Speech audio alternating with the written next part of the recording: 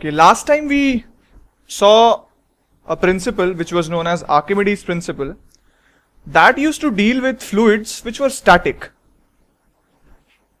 Now we are looking at another principle which is known as the Bernoulli's principle.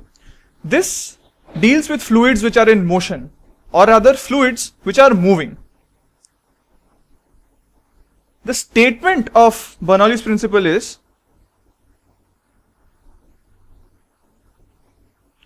for an inviscid flow or a non-viscous flow, an increase in fluid speed occurs whenever there is a decrease in the pressure, or whenever there is a decrease in pressure, an increase in the speed of fluid occurs, or vice versa.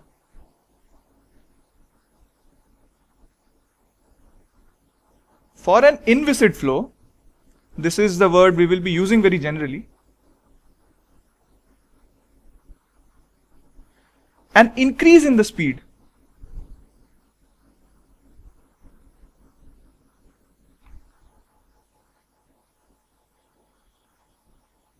of the fluid occurs whenever there is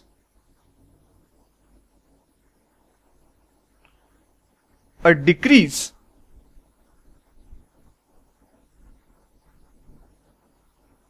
in the fluid's pressure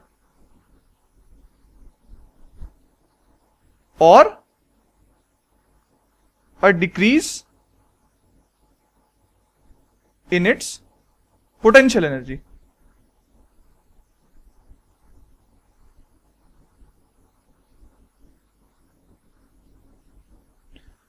This is in general the statement of the Bernoulli's principle.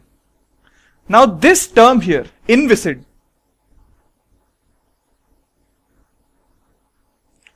this means that the fluid is non-viscous, or rather I should say that the flow is non-viscous.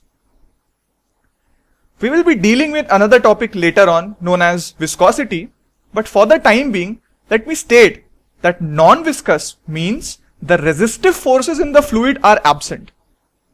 Whenever there is a flow or whenever there is a motion, there is always a resistive force or resistive effect, impact there within the flow.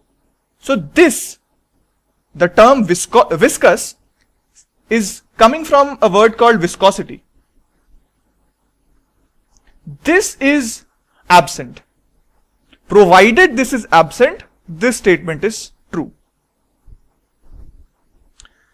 Now every fluid is associated, or rather every fluid has an associated energy. The energy of the fluid can be split up into three parts. So every fluid in motion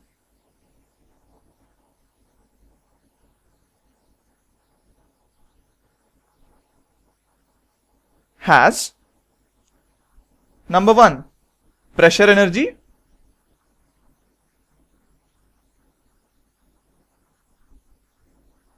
number two, potential energy,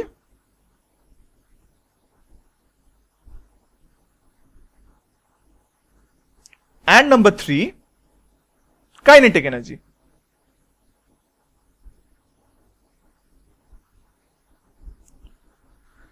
These are the three kinds of energy associated with the fluid which is in motion. Now, pressure energy, potential energy and kinetic energy, these three terms will be dealt with in detail in our later part of the discussion. Let us move on to the assumptions when we look at Bernoulli's principle.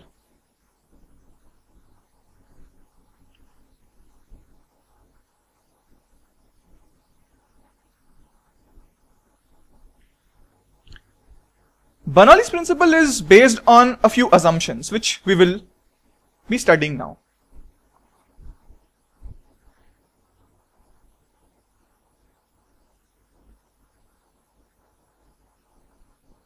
Let me first state the assumptions. Number one, non-viscous or inviscid, which we stated earlier, Number 2, incompressible flow.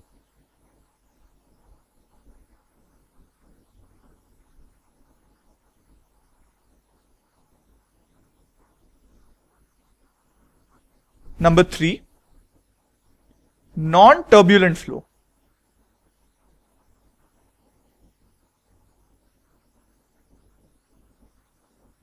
Number 4, irrotational flow.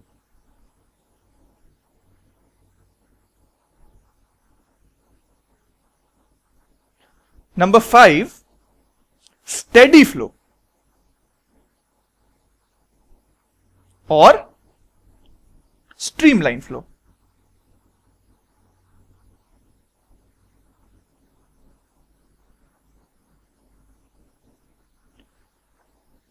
For a non-viscous flow, we just stated that the viscosity or viscous effects in the fluid are absent, which means resistive forces or resistive impacts in the fluids are absent. So this has been covered. Incompressible flow essentially means that the density of the fluid is constant. For our discussion, we are superficially stating that the density of the fluid is constant. In general, when you study this topic in your engineering or higher level of studies, you will know that density constant in general is not a criteria for incompressible flow. There are in detail a lot of other things which have to be taken into consideration before stating that a fluid is incompressible. For a non-turbulent flow, we need to know what turbulent is. Turbulent comes from the word turbulence. This in general states that the fluid motion is unstable or there is a chaos associated with the fluid motion. So when we apply Bernoulli's principle, we have to assume that the fluid has no chaotic movements or non-stable or stable movements. So this flow has to be non-turbulent. When we look at an irrotational flow, irrotational comes from the word rotationality.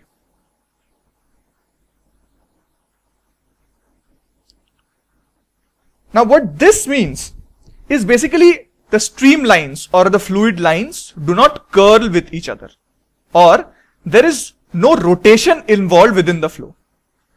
This, as turbulence and incompressibility, is also a very detailed topic which will be covered when you go into your higher level of studies.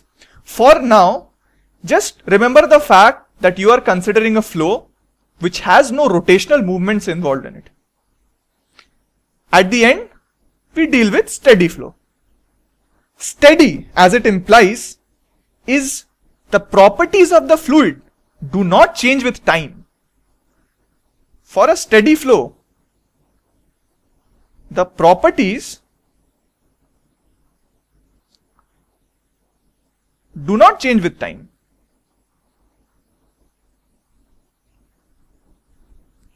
That's when a flow is called steady. Streamline flow is another word for steady flow. We will be dealing with streamlines very soon. So these are the assumptions in Bernoulli's principle.